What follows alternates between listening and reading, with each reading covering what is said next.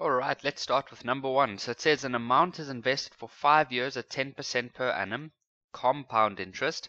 The final amount is 9,000. Calculate the starting amount. So we can use a compound interest formula where the final amount, which is A, has been given to us as 9,000 Rand, but they haven't given us the starting amount, so we'll just leave it as P.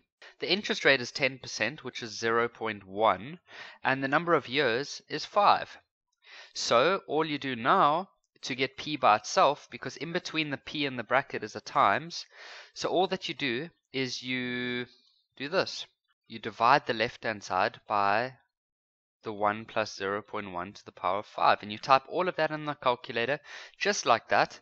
And what you'll find is a p-value of 5588.29. And moving on to number 2, Amy would like to have 10,000 Rand in 5 years. The bank offers her an interest rate of 12% compound. How much must she invest now so that she will have 10,000 Rand? So we know that Amy would like to have 10,000 Rand, so that's the final amount.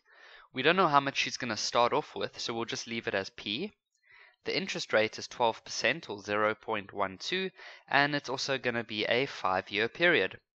What you then do is to get the P by itself, you divide the 10,000 by the whole bracket with the little exponent of 5, type that all in on the calculator, and you would get a final answer of 5,674 Rand and 27 cents.